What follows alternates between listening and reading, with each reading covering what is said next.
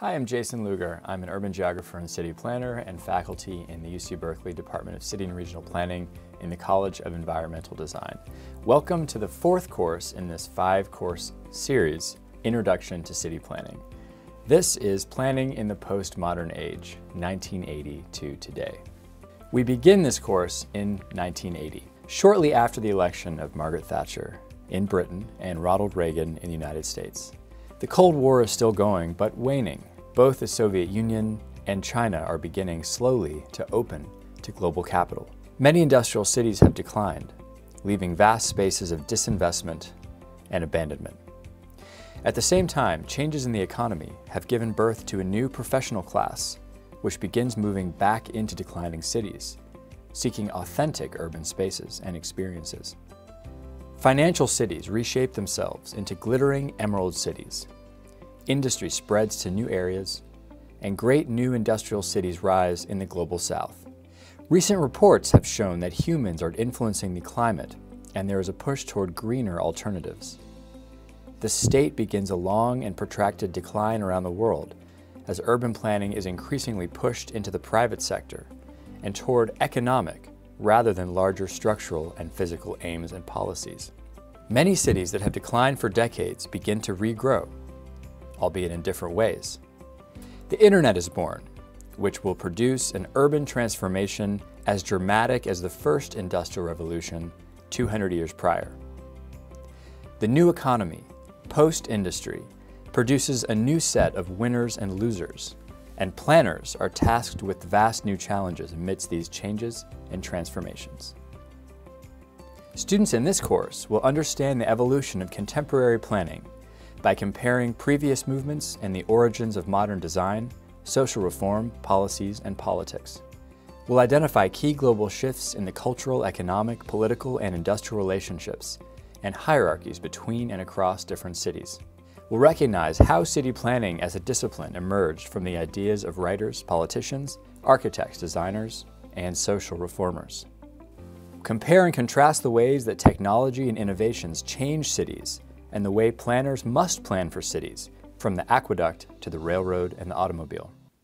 We'll critically evaluate how historical planning movements were successful and in what ways we still borrow from them, but also how they failed, and how and why some cities rose and fell over time and why that's relevant for cities today.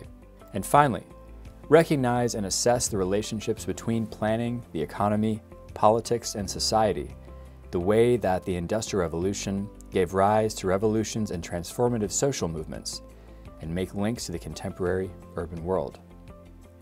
This course looks at planning from 1980 to the present day, a time in which postmodernism has replaced modernism, and with it new ideas on how to approach cities.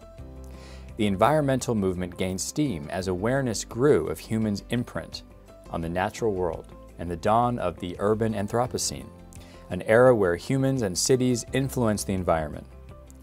There was also a massive shift away from many of the ideas of modernism, which we covered in the last course, including the role of the state and the public sector in planning. The age of austerity would see a new approach toward making cities and urban sites of investment and public-private partnerships, rather than the large housing and infrastructure projects that were largely state-led in the post-World War II era. Cities would increasingly reshape around the flows of modern capital in what has been called the postmodern or post-industrial age, especially in the global north. This meant urban spaces for finance, tourism, and services. Meanwhile, gentrification would become a new topic within planning as cities that had declined saw new life as urban professionals returned, yet structural problems remained.